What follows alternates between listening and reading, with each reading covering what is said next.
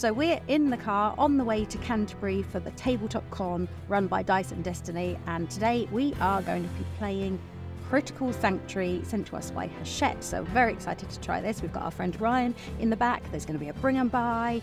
It's going to be an excellent day.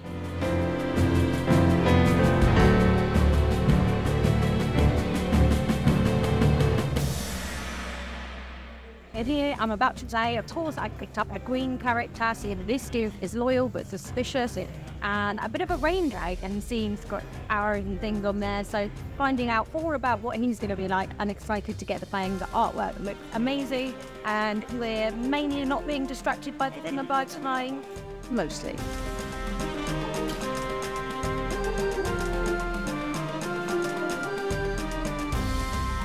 So as this story is progressing, we're getting these different cards with the artwork on them, so we can visualize where we are as characters and how we're going to get out of these sticky situations.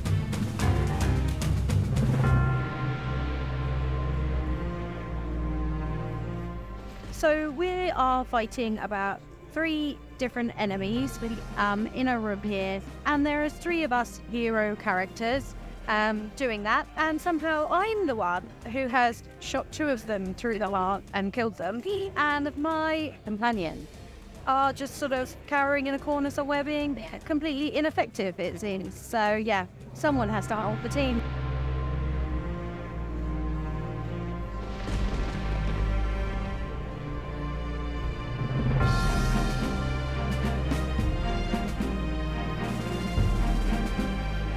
So thanks to Adam at Board at Home, he helped steer me through my first game's mastering of playing Critical Sanctuary. And I must say, I really enjoyed it. I didn't realise the amount of kind of creativity you must bring to the game to make sure it's adorable to everyone else. But being in charge of how we were playing the game and having all this information in front of me, let me an amazing feat of power. And I quite like to explore this idea of being a games master in future games. So we finished playing Critical, and of course my character killed all the baddies and helped us win that whole scenario. And in the box there's 9 scenarios, so looks like there's lots more for that story to enjoy. Now we're going to have a look around the rest of what there is to offer here, which includes some bring and buy, some demo games that people can get out and play, some other people that are sort of creating games have brought theirs for people to sort of learn and play and gather interest, free Kickstarter, that sort of thing. And of course there's bits of the shop, and you get some snacks and things too.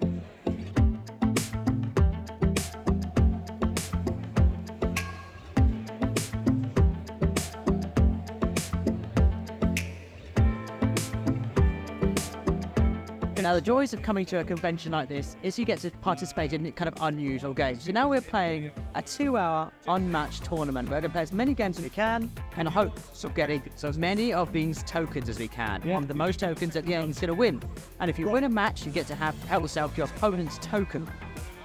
So, speed is the essence here. We've got to play as many games as possible and try and get as many coins as possible. The problem is, we've never played in a game of Unmatched before, so I think we're at a bit of a disadvantage.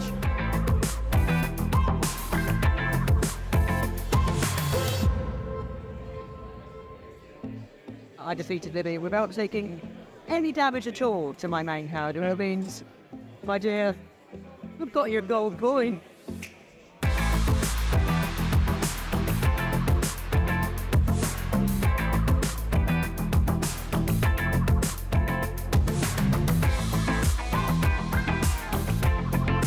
So you can see just behind us there's chairs and all the bits and bobs ready for Blood on the Clocktower, which seems to me to be one of the most popular games to be playing at our con.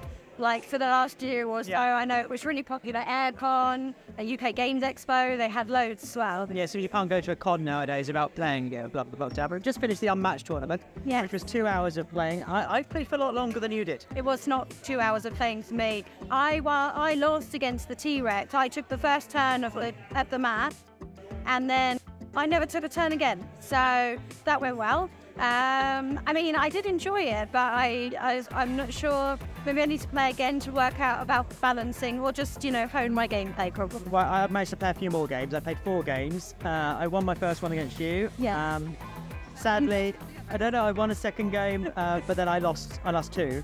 And it was really nice. I didn't mind losing one of them because I was playing against someone who was down to the last point of health, and seeing their reaction when they won made it kind of a valuable. So I didn't mind losing that. I think I had 4 coins at the 2 coins at the end.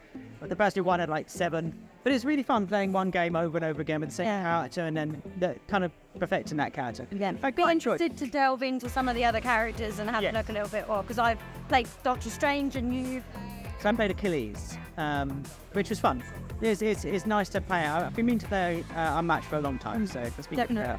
But yes, it's really nice to be able to be supporting kind of local cons, and it's been well populated. There's a lot of people here having a great time.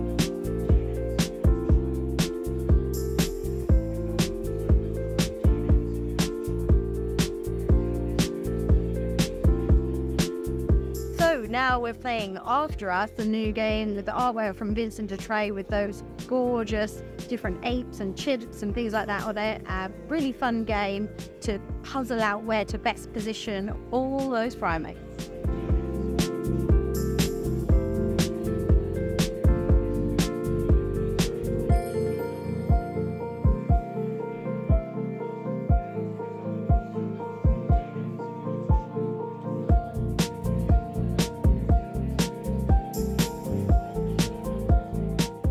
So we've had a further morning here at the Tabletop Con in Canterbury. Thanks so much for Dice and Destiny, one of our friendly local game stores, for putting it all on. Thanks again to Adam at Board at Home, another friendly local game store here in Kent, who ran through the Critical Sanctuary with us, which was really fun. And of course, if you're looking for games, another one of our friendly local game stores here is Chaos Cards, where you can get loads and loads of war games at any of these places, and if you use our discount code, which is in the description, you can get 5% off and purchase over £35 on the Chaos Cards website. So thanks so much for watching. We are some Box Meeples. If you've not heard of us before, we post a video on YouTube at least twice a week, always about board games, so do consider subscribing if you enjoy what we do. And write in the comments down below, what sort of local conventions do you like to go to? Is there one near you you've had a great time at? And as always, thanks so much for watching. Bye!